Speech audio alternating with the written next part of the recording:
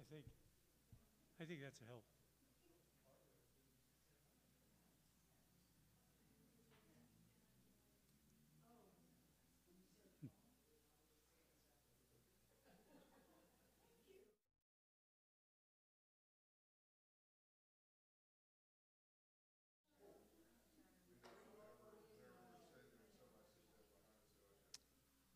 Good evening, everybody, and welcome to our poetry reading tonight. Not only a poetry reading tonight, but welcome to the kickoff of our 17th season. So the Milwaukie Poetry Series has been going 17 years. We started back in 2007, and we are a series that goes through July. So we have a poster about that. And the posters are back here in two sizes. So please feel free. I'll say more than feel free. If you know a place that they would go up, that would be great. Please take what you need. I'd like to welcome you here. I'd like to welcome everybody who is logging in on our live stream as well. So thank you for being here and participating in the reading. We have a real treat tonight. We have a great poet. And there really are so many things that you could be doing. And we appreciate it that you're here, if you're here in person, or if you logged on to the live stream, if you're watching the event.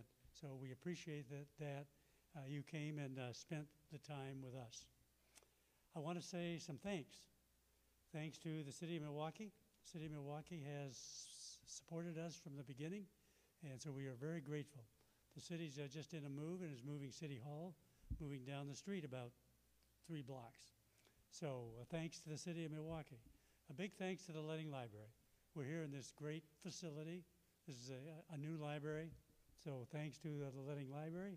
We're very appreciative of partnerships with them. Thanks to the Milwaukie Poetry Series Committee. We have a poetry committee, and we have some committee members here. I think, could they raise their hands? There's over here. Kristen Roeder over here, and my lovely wife, Jane.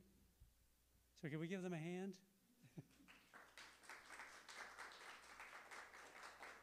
Thank you very much for doing that, because as you know, you don't have an event and you don't have something happen unless you have a group of people working on it.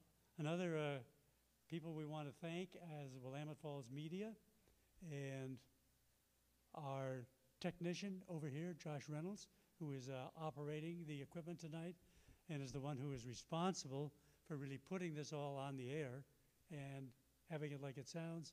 Josh Reynolds right here from Willamette Falls Media. And I was going to acknowledge Tara Go, who is, when she was here, she's our staff person from the Lehnert Library, but she just walked out, and so I think when she comes back in, I will ask her to do that. I want to say a couple of things about events that are coming up. We do partner with St. John the Evangelist for First Fridays, while there are First Fridays. That's a program that runs May through October.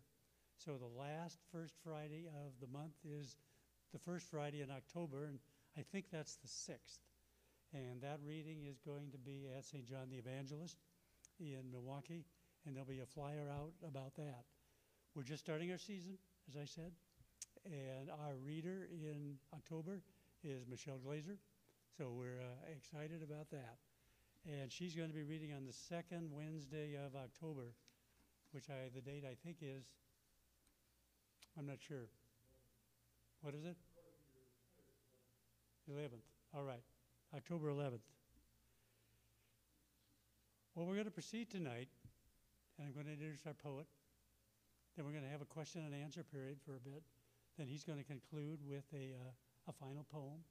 And as I said, we have a real treat tonight. I've been looking forward to this. And Richard Lehnnert's first book of poems, A Short History of the Usual. A Short History of the Usual was published in 2003 by the Blackwaters Press.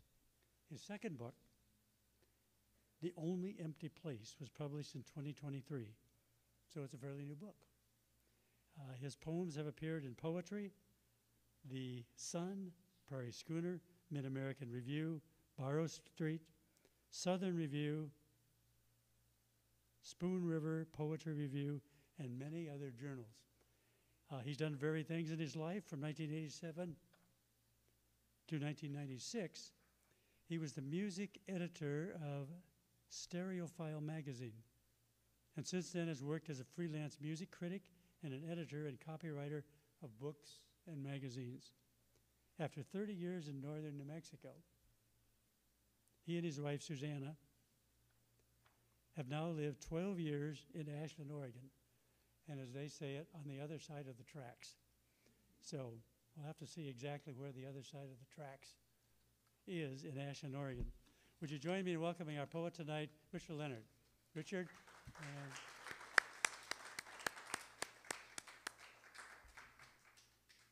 Oh, let me remind you too, while I'm still here, I have this on the podium, so please silence your phones and your telephonic devices. Airplane mode or poetry reading mode, if you have that. Poetry reading mode. Yes. So good evening. I thank the Milwaukie Poetry Series for inviting me to give the first reading in the 17th season. And I thank the city of Milwaukie and the Lehnert Library for hosting the series all these years. And I thank Tom Hogan for his thorough and careful work in preparing it all and for introducing me. It's been a pleasure to work with throughout. This reading makes a few things new to me. Until a few months ago, I'd been unaware of the existence of any Milwaukie other than an obscure Wisconsin hamlet of crucially different spelling.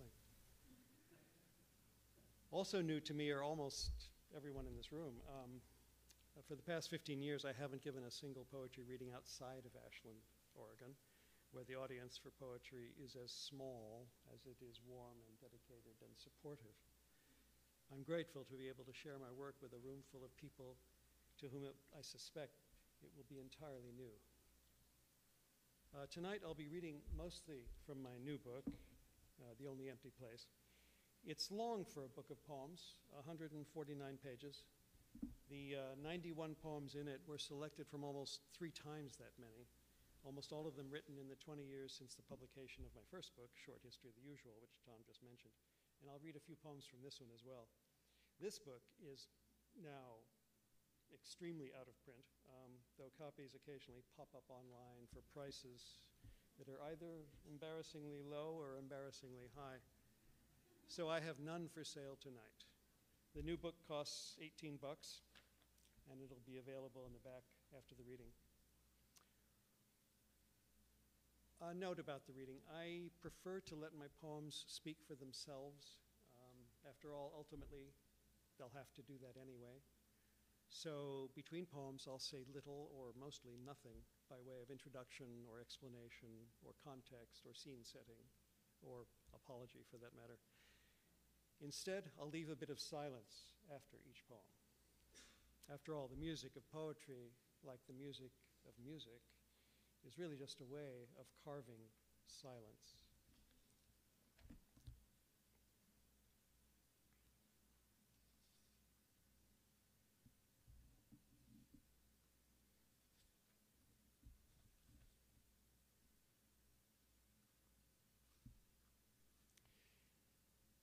The Last Restaurant. Somewhere in Tuscany, Provence, Oaxaca, a restaurant you've never seen calls you all your life, its menu unrequited. A restaurant so good, no one knows it. It opens for one dinner only. The officious maitre d' leads you through the dining room's underwater light to a good table by a window.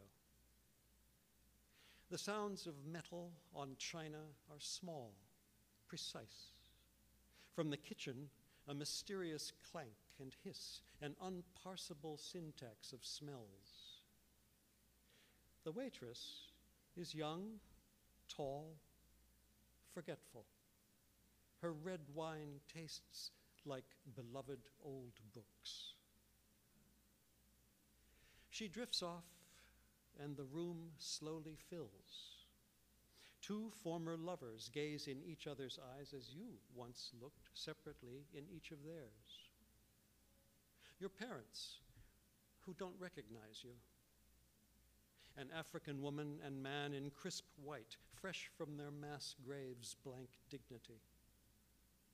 Your brother, the wounds that killed him almost healed, sits with your dead wife, her hair grown back, parted in a new place.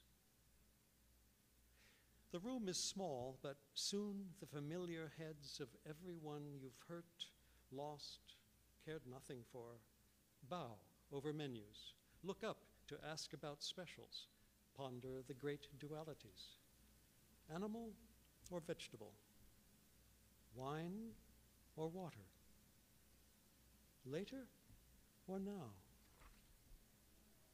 You eavesdrop and never hear your name, but then someone's eye meets yours and he smiles. Your mother asks your father if you're someone they know. He squints at you, turns to her and shrugs, complains about the prices. This is as far as you ever get. But someday the waitress will remember and return with her plate of bread and oil to ask one of 3 riddles. Do you know what you want? Would you like more time? Are you ready?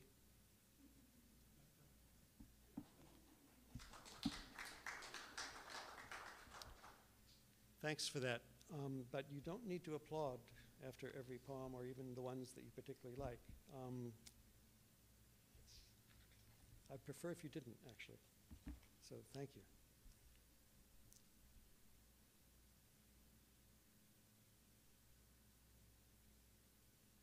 In a small planetarium. After the projector hums its last slow spray of stars against the perfect black, after our guide has chanted the last unimaginable sums of distance and of time, after a clockwork dawn pinks the rings of seats canted back, after closing cadences of music, light, and voice coax us to give way to those who will follow, and before the last of us is gone, the woman whose script has led us from blinding bang to whimper, and then again to bang, touches something wrong. And there above us, past the dome of scrim, now only gauze and gray, one bare bulb glows dim on cartons rising, jumbled in the gloom past curved space. All those other universes, packed and stacked and labeled, used, worn out, and stored forever here, or new and waiting to be opened, though not by us.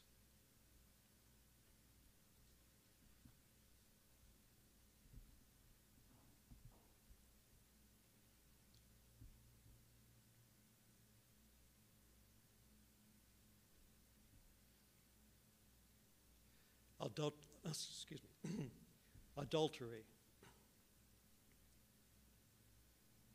I love how the all-white cat appears like her own ghost each night at 11, wanting, as I've learned, not shelter, food, or water, but simply to be let inside, to take with quick greed my rough caress, then leave behind her long, well-cared-for hair in rug and couch and hands, my wife's lungs. Not knowing the name whoever keeps her calls her by, to her no name but a moment of which she is the heart, I croon to her the usual generics and diminutives, and she answers in what this animal hears as passion, our lover's litany emptied of sense, filled with heat, and after, her desire to leave is just as urgent and as hot. Though her life is not knowable or secret, I am pleased to smugness by this thrill unsharpened by guilt, that those who think they own her don't know we meet like this, that I don't wonder if she loves for what I give, or if she loves at all, as she takes in my company her inexplicable pleasure.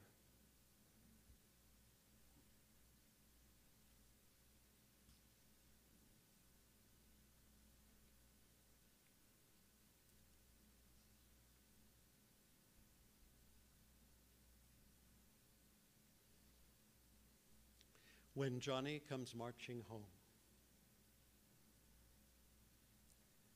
Sunlight yellowed through the long, ripped canvas shades as our pigtails and brush cuts crowded the single room for that week's music lesson.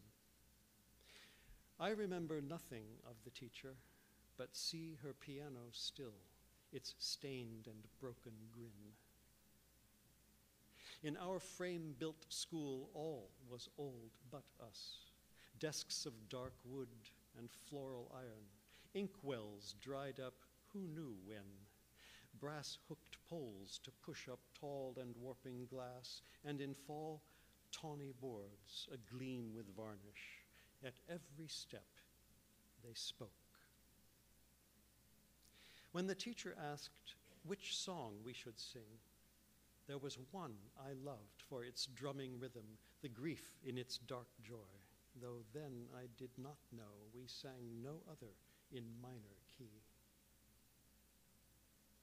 Into that amber light whose slow fall through the day took a time my body was yet too small to clock, I raised my hand and she said, "Ah, I know which song you want to sing." In splintered ivory, her fingers found the full and soured chords, and for the first time I knew I had asked for this song before, and she had seen my joy in it. Then everyone sang my desire, and in the air of that high room, filled with dust and light and voices, in a building now long gone, in a town we left soon after, among children who were then my world, and of whom I now cannot see one face, I took up my part in the great swell of time, and began that day to be one who is remembered, if only for his song.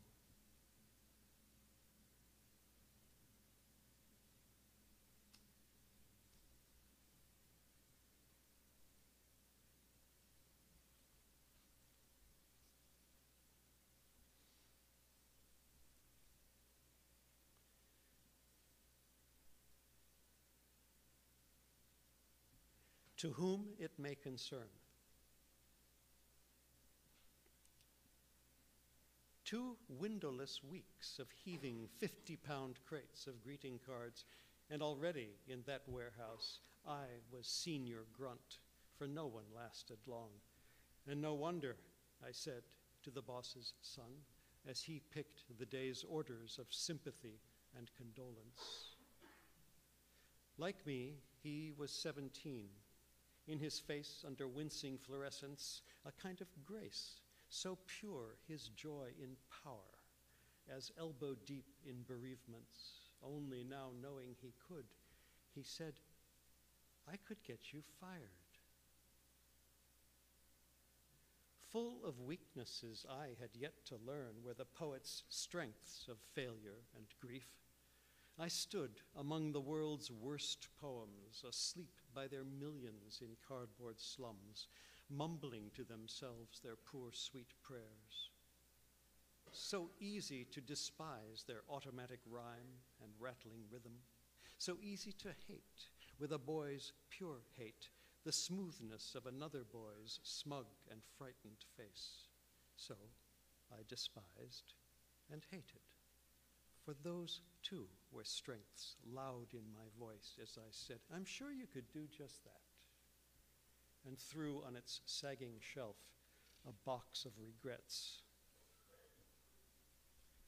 When, later that day, I was fired, I walked a last time those aisles of dusty occasions, from birth through graduation, wedding and get well, past all my birthdays numbered in advance, past sorry for your loss, and just before the steel door opening to the street, those simplest notes the rest impersonate, their 2 words waiting for scrawls of names to make them truth or lie or both. 1,000 thank yous, and then the light.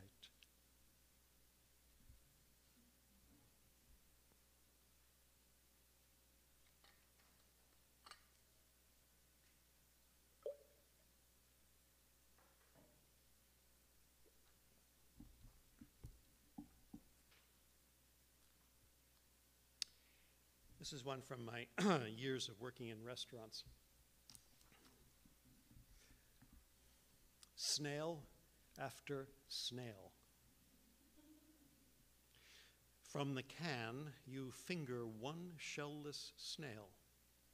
The raw animal, shapeless and green-black, gleams in its bloodless grease. From the box, a snail-less shell. Its bone spiral dry, bleached white, like something surfaced on a desert, once the bottom of a sea. Into shell you tamp body, all internal organ, seal the coiled crypt with a slab of butter garlic marbled, flecked with parsley malachite.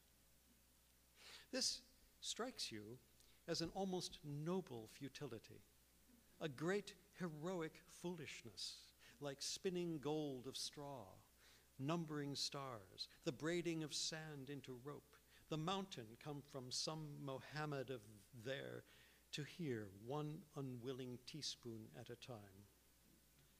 And you, in this kitchen, its loud heat something you're still not wise enough to get out of, stuffing into shells snail after snail, like some literal-minded little god, for whom no one ever learns enough, ramming back down the body's throat, soul after sleeping soul.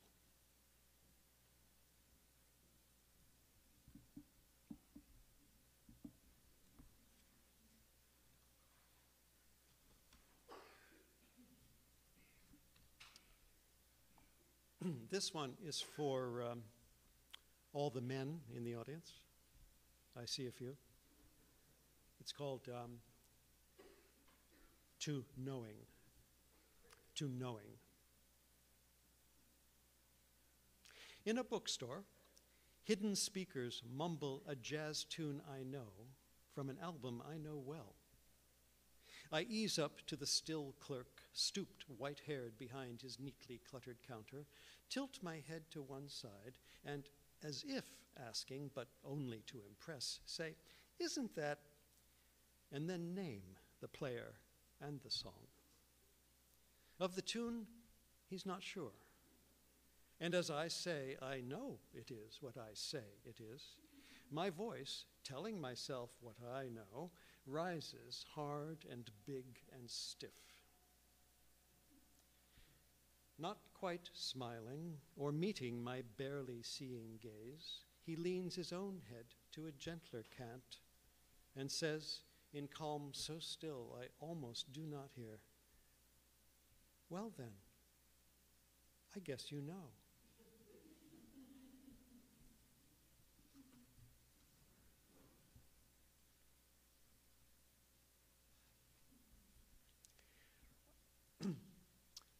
The next 2 poems are 2 poems from Germany. The title of the first one is Verdammt, which is German, for those of you who know the language, meaning damned. Verdammt. The war still lush in Vietnam. I, the age for it, and walking this small German city's empty Sunday streets, when an older Bavarian, heavy in her thick strength, flowered hat, fat dachshund, takes my stride in hers. As the Germans do not, she speaks. And when she hears my Deutsch wears colors not hers, fat tears blub down her lips for her son, she says, who, for reasons in a language she cannot translate, joined my country's war and is dead. for going so far out of his way to beat death from the bush and make it answer. She calls him verdammte Tor, damned fool. And as she curses him, her chin's small prow parts waves of her shaking flesh. Of the questions I do not ask, does she have a son? Is he dead? Is she crazy? Am I coward or fool? How can it be that as we walk, she sobs and never asks what each stumped step demands of that verdammte street in that verdammte town, verdammte pavement pounding up at her feet, my feet, the fat dog's fat verdammte feet. The only question, why her son is dead and I am not.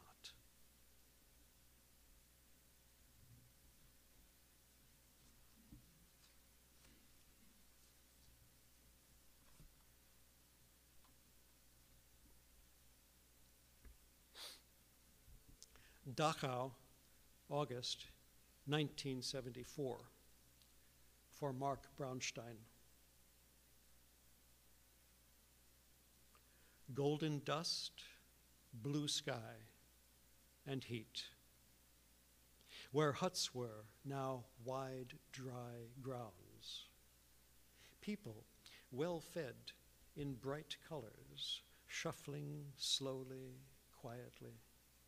Braunstein and I, for once, not talking Kierkegaard. Mark, do you still live? Already once you had tried not to. If you read this, forgive me. If there were birds, I do not remember. How can there not have been birds? And insects flying, crawling, buzzing. We all had business there. It was such a beautiful day. An open door we walked through, and there were the ovens. As in photos we had seen, as all of us had seen, there they were, yes, and we there too at last, brick and flesh and rusted iron. Touching made it only so real and no more. There was the train that took us there. Now the train we took back. Of that day, I remember nothing else. What had happened there before has happened elsewhere since. It never stopped. It is happening now. Mark, these 40 years lost, I wanted to tell you, of human grounds I have walked, those were the most still. The peace of one place where the worst that can happen already has.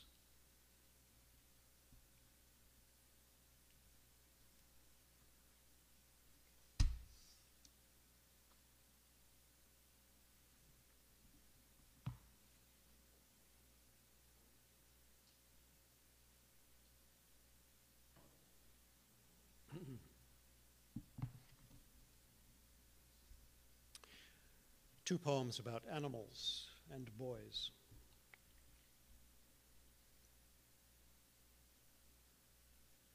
Fetch. You braved our Badlands campsite, big and strong and silent, thick fur of soot and ash, black pointed ears, dark dignity. Your unbreaking gaze held mine, so, of course, I called you Wolf, meaning by the name all a boy of 12 white years could mean in that American West of 1963. How did I know you were no one's dog? How did we know you chose us? We must have fed you something. It filled more than your belly. For then we were yours. Anyone who neared us now a threat to growl or bark or charge away. You guarded us all night, a half-wild distance from our fire. your eyes coals in the dark. They sent light back to where I lay, awake in my thin summer bag beside my sleeping father. At dawn, you still there, still ours. We'd never had a dog. I wanted none till you, after you, no other. I begged to take you home, knew there was no hope. For once, when he refused, Dad was kind. As we packed, you paced, sister to mother to father to me. You knew what was coming was our going. And when at last we drove away, you followed fast, shoulders low, long legs working, not tiring, down miles of dirt to the highway. You cut each switchback across, threw yourself through scrub and scree. Nothing in you held back. You never stopped or slowed. Staring out the rear window, through the dust we raised between us, I yearned toward your yearning, would not look away, would not dishonor your 4 strong legs, your stronger heart, would not give myself the lie that we had not betrayed you. Our tires found asphalt, outran you. I turned, weeping, to face ahead the 60 years just past, all like you, behind me now. I knew I would not forget. In that, I have been true. You are long gone into time, perhaps dead that same year to rifle, rattler, ranger's poisoned beef, or your heart given to one better worth your trust. Thank you, Wolf, for never letting go this ancient boy's small, tight heart, worried by love to soft rags. Loose your aching jaws, let it fall, soaked with sorrow, into my empty hand.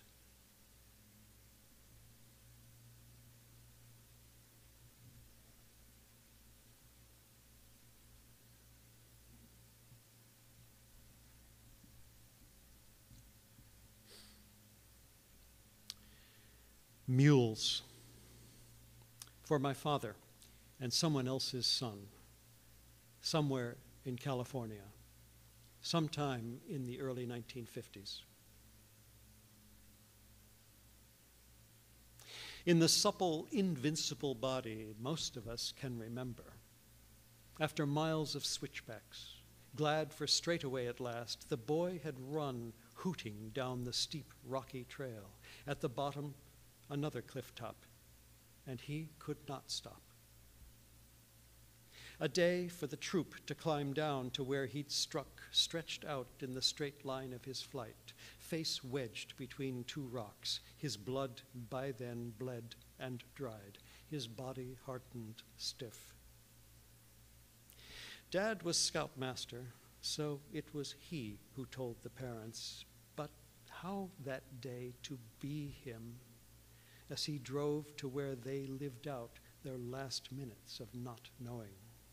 How carry to them their dark new world as their street appeared where all along it had to, then their house.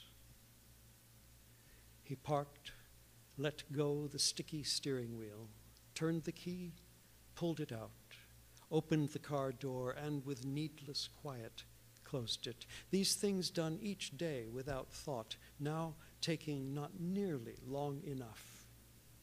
Already they were done, and he stood, listened to the engine tick and cool, as if it could tell him how to do this, then walked up flags to the steps, the porch, the door, on it his knuckles, still only he knowing who really knocked, whose part he now played, as they let him in, and he spoke. We know what he said. How did he say it? What were the words? How many times did he start before he could say what could not be said, not to them? When he stopped speaking, the woman and the man sat a long time, saying nothing. A new silence in that house. Then they thanked him for coming to tell them. They knew it must be hard. It was that he could not bear, he told me, by not saying so, though he bore it 60 years. That, and what he told not them, but 30 years later, only me. On the hike down the mountain, he trudged last to keep in sight the long, loose line of living boys, and always just ahead of him, the dead boy's unbendable body wrapped in a tarp, balanced across the pack mule's shimmering black back. With each shift of withers and haunch, the boy's feet on one side rising, his head on the other side falling, then the other way, then again. 3 days down the mountain, mile after mile after mile, from side to side of the sweating mule.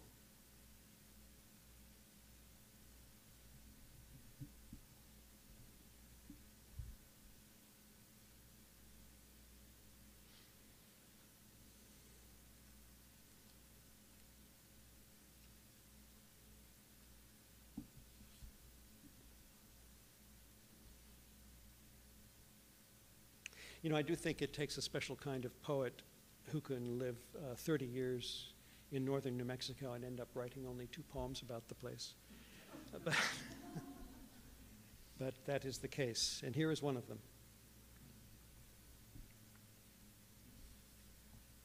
Goatless and drunk. Manuel wandered by to sell me a goat. It might have been his.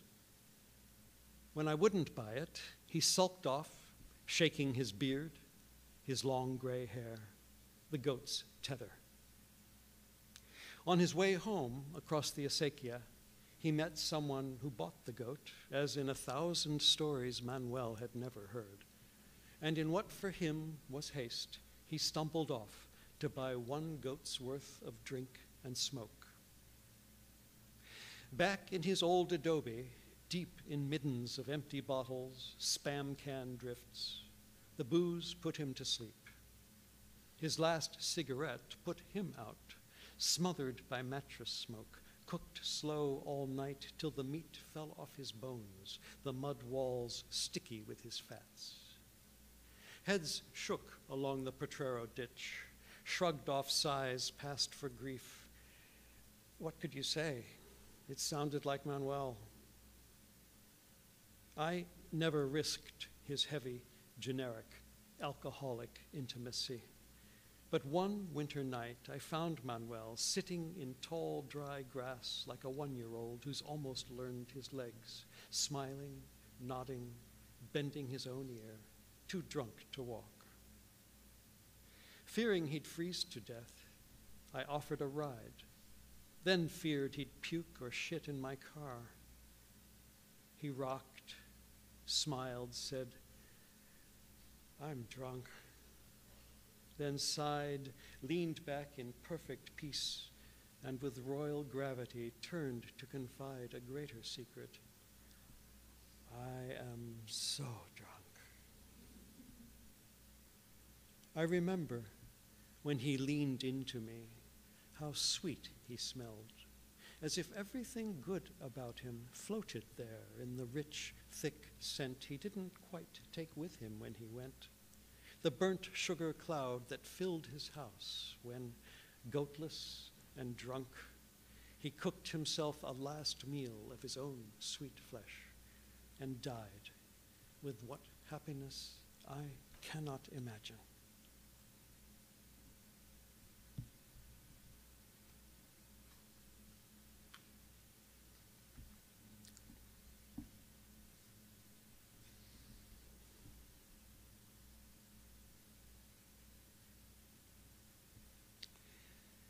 The last of you. Because I don't smoke, chew gum, and you did, it's been years since I opened the car ashtray.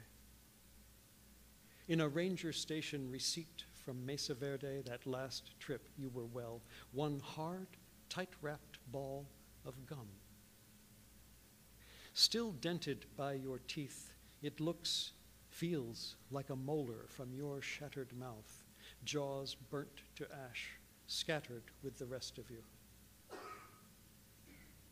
It clicks against my teeth now, its tasteless taste, a ghost of sweetness, your cells waiting years, inches from my knee as I drove, to be taken in, held beneath my tongue, swallowed. All that's left of you, again, part of me. I want this small meal to mean more than it can. The wanting is what means. This last taste of you, how far with me you've come to be this gone.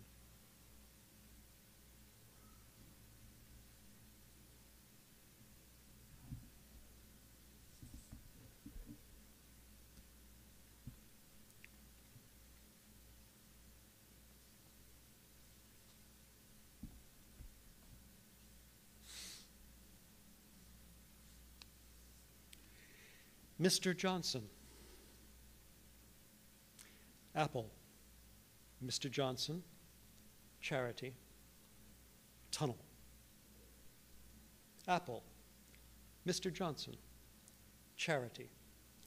Tunnel. These words must be important to the doctor. He has asked me to remember them for him. He will want to hear them again later, he says. He gives me no tale to carry them in. I wonder, has he lost his story of how old Mr. Johnson, in the spirit of charity, gave him an apple at the mouth of the tunnel of love, for he knew it would be needed? Or was it Mr. Johnson's daughter, Charity, who, from the doctor's hand, took the apple, wrapped it in its name, and rolled it down the ever longer tunnel of her father's unknowing? But if the doctor thinks I know the Johnsons, one of us is mistaken. Or by apple, does the doctor mean this red, round, green, shining ball hard here in my hand? By tunnel, how I got here and will leave? By charity, how he will be paid? And I am Mr. Johnson? Or is the doctor wiser than he seems and telling me a story after all, that when all other words are gone, locked up in books and mouths I can no longer read, in the light at that last tunnel's end, I will, in love, relief, and human charity, drop into the open hand of God the last apple fallen from the tree of my knowledge, and greet him with his one true name.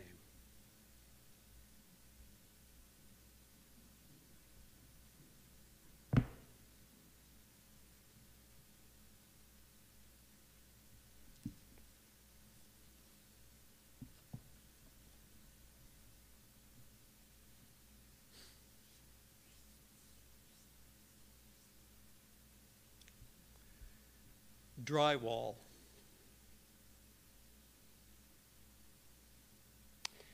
She took the place next door, and within a week we disagreed about stuccoing a wall that joins and separates our houses. We patched the crack with a gift of decent wine, and days later, 2 blocks away, a drunk knew better than a sign that said stop, and her daughter was dead. I haven't seen the woman since, though for weeks the wheels of everyone she knows crushed our common gravel. Knowing and not knowing what to do, I left by her unanswered door a stupidity of flowers and a card. The traffic in Solis has thinned, and last night, through another wall, one wall inside both houses, I heard her long, deep, sobbing wail and thought, now it begins. What friends, flowers, cards, food are meant to keep from beginning, this roar of the body rushing to fill that cold, deep space. I laid 5 fingers flat on this hard wall shared apart, felt her voice beat through block, drywall, and paint, grateful for both it came between, as into my open hand broke the waters of her grief. And I thought, with artist greed, here is the next poem. Ashamed to be so shameless, glad for the work.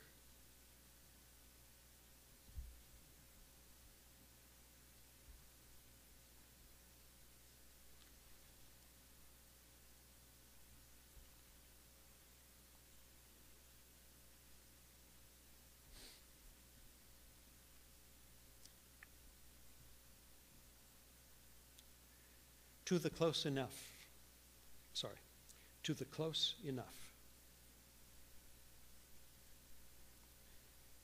Two rooms away, you laugh into the phone, into your friend's distant life. This does not make me happy or sad, though I am glad you are here, so close you are almost there. The speed, then stillness of the spider darning a corner near the ceiling remind me of the spiders in the tub. Sometimes, if one is still alive, I slip beneath it one blank sheet of paper and carry it outside, its long legs scribbling in perfect spider, escape. Just as often, I watch them drown. Then, in hands washed clean, pinch from the drain a snarl of spider legs and human hair. This reminds me that we will die. In this, the spider is like everything, especially through 2 shut doors, your laugh, of which someday the silence in these words will be the only trace. Those who never knew you will try to hear and will not get it right. They will not know how laughter gathered deep in your vanished flesh, then quickly climbed your body's web to pour from your open mouth that rich, sweet blaze. Though they will not know how far off they are, the something else they hear will be close enough.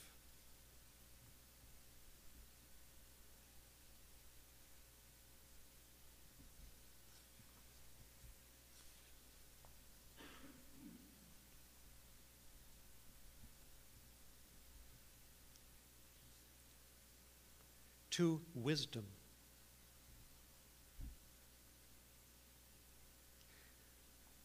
Already suspecting you will again go missing from anything I say, and knowing a critical distance is best, I can now, behind your own back, thank you for taking so long, for visiting first so many others, practicing on them your ever shorter, ever simpler lines, until you are so clear, even I can understand, even as, in the long meanwhile, I still find myself without you.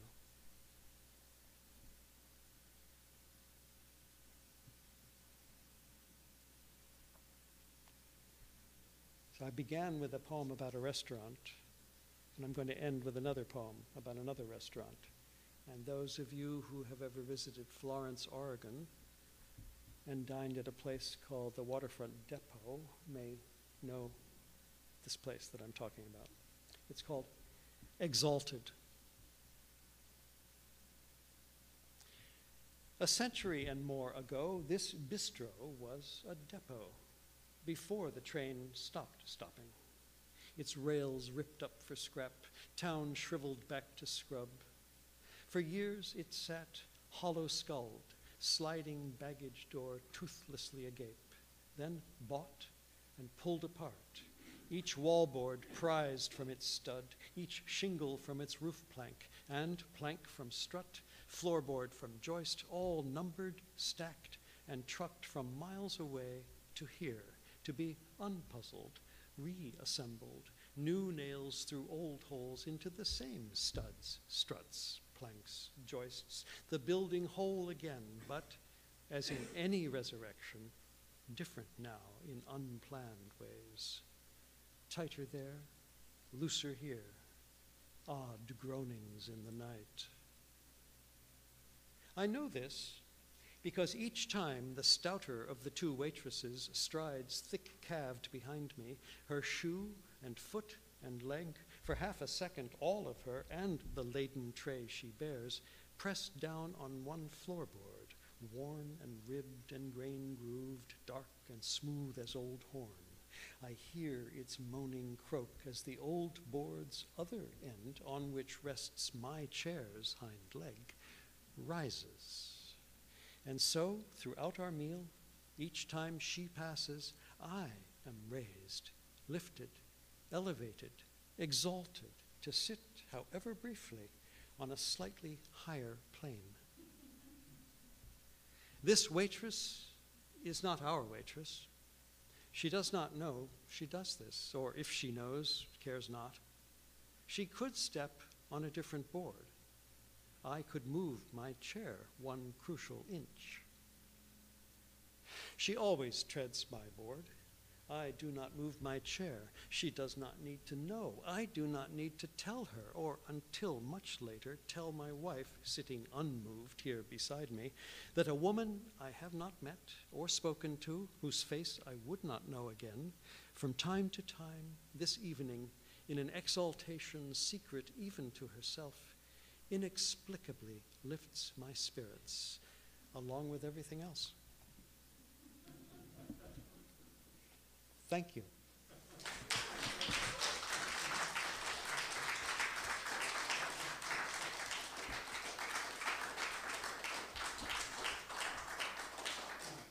Does anyone have any questions? Tell us about this. Well, that's the one that I'm going to read after the Q&A.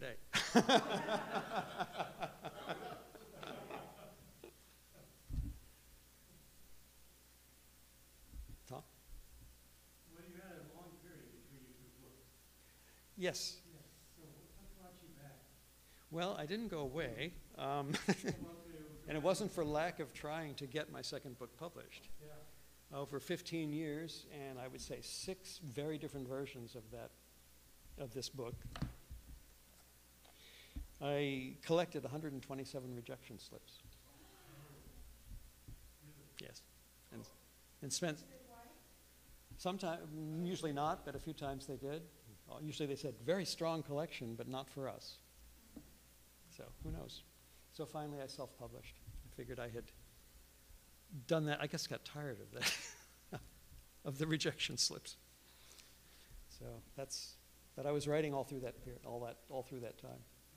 Yeah. Yes, but I don't do that anymore. Can you tell us why you don't do that anymore? Partly because the poems are almost never accepted. And it just seems sort of like a waste of my energies. And I'm writing less and less these days. And I thought I would be writing for the rest of my life until I died, but that doesn't seem to be the case. And I'm finding that that's a whole lot easier for me to accept than I thought it might be. So I'm figuring I will just let it happen. I'm happy to write poems again, should they appear, but they don't seem to want to anymore.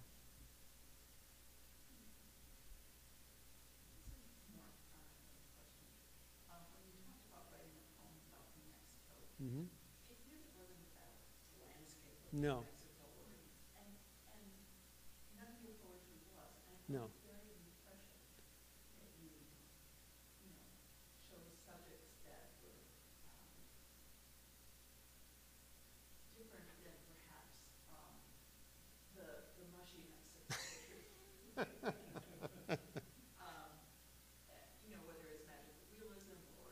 Mhm. the waitress stepping on the board or Mhm. whatever. I appreciate it. Well, part of what I try to do is I try to be on the lookout for things that, a subject that, to which my first response is, oh, well, you can't write a poem about that.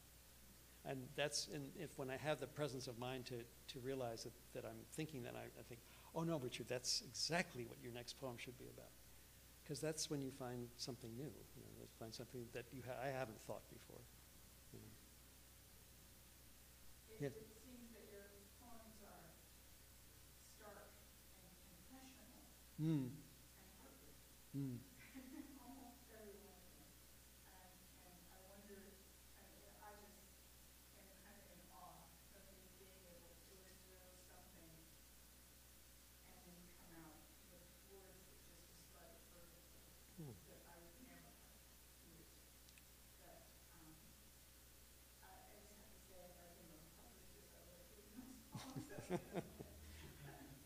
Another thing that I look for in a poem is in terms of what to write about. Is for a long time my modus operandi was just to say, okay, whatever most terrifies me, that's what I need to write about, and I need to take it all the way down to the mat, as far as I can, because then and I found this to be true. Then I don't have to be frightened of it anymore, and also. If anyone else reads the poem, or if it's published, then I think the service that it can perform is that it tells whoever is reading it that these things actually can be spoken aloud, and it's very freeing to do so, and it gets the monkey off your back. And we do need to be able to talk about these most difficult things. And it's recognizable to us. We all know how hard it is to walk up to somebody's door and give them bad news. Yes. Or at least we can imagine if we haven't had you as yet. Yeah. And it just strikes a chord. But at least, Yeah. thank you. You're welcome. Wes. So I had the exact opposite. I laughed so much I didn't expect to laugh so much. Mm-hmm. I really appreciate it. Yeah. Have you ever had to write poetry to a deadline? No, How would you do that if you did? I have no idea. I would I probably, write some and yeah. mine's all to the deadline. Uh-huh. So I'm sitting here thinking, wow. Some people, a lot of people do that as a writing exercise. They set themselves their own deadline or their own stopwatch kind of thing. What is it? Is it The Sun? I forget. One publication does write a poem a day, for a given month, and then put it on a postcard and send it to somebody. Don't overthink it. Don't spend too much time editing and that sort of thing. So.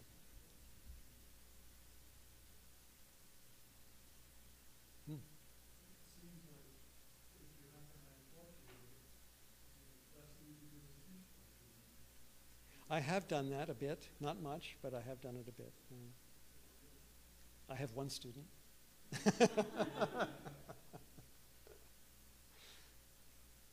Yes. Comment and question. I don't know which one might happen first.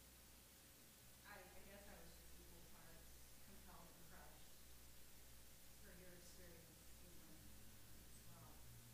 And I'm always fascinated by that, because when you're listening to someone else's broken-hearted story, it's done really well when it's not just a superficial, like, consumer car crash and text and you have to slow down and look.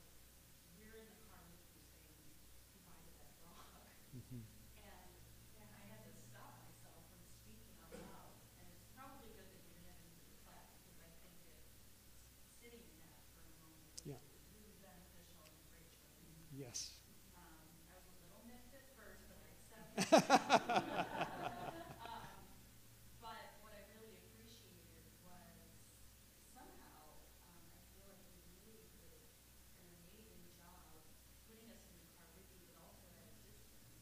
So we were having the experience while you're telling the story, and it's still ours.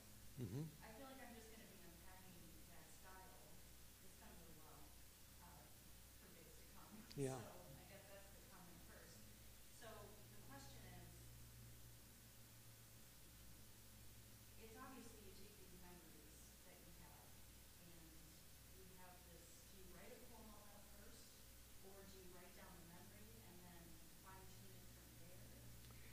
The memory, I mean, often it's not like I have a whole lot to work with, you know?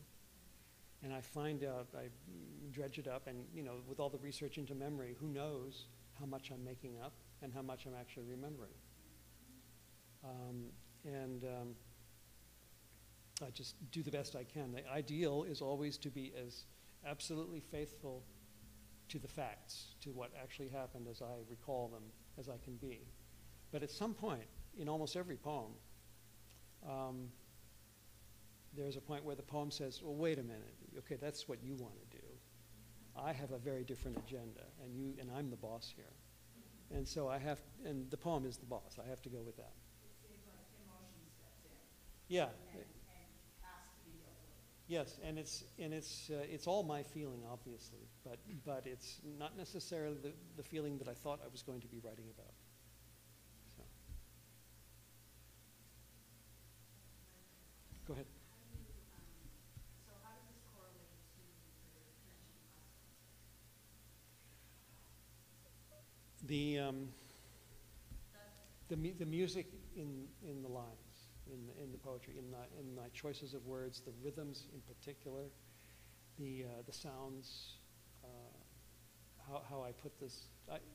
Basically, these are scores for my voice, or anybody's voice who knows how to read a poem aloud. I try to write them as carefully as I can so that the actual order and sounds of the words embody and perform the meaning of the words. And you know, it's basic prosody. But yeah, that's it. One last question. Yes. Yeah. First of all, I really want to apologize to you for the Oh, cough. And just to reassure everyone, I'm not contagious. okay. Or dying. So maybe, I've never asked this question before, it seems inane, but we're in the library. Can you tell us, are you still reading as passionately as you must have through your writing life? Not as passionately, no. I still am reading poetry. I have a few poets who I really, really care about very deeply, and I just keep going back to them again and again and again. Merwin. He was the one I got the idea of giving up punctuation. I haven't used a single punctuation mark in 20 years in my poems, and he did that for 40 years. I was amazed by what he could do with that. Tony Hoagland, Jack Gilbert,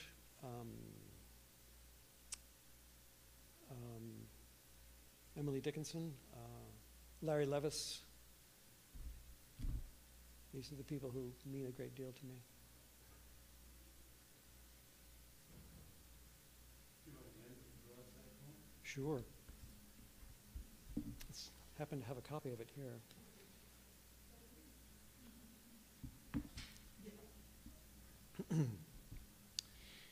The only empty place. Arriving late to a party I had almost not been asked to, and being no longer young, almost had not joined.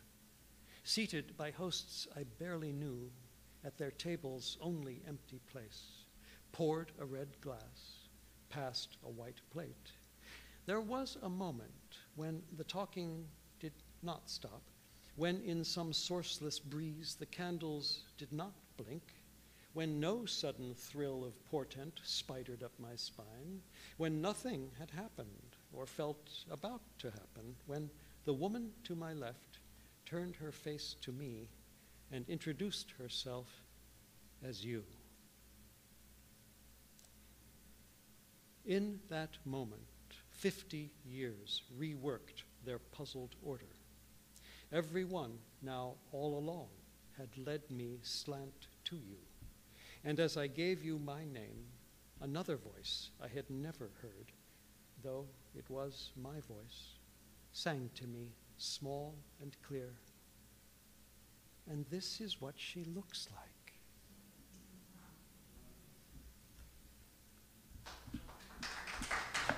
Thank you.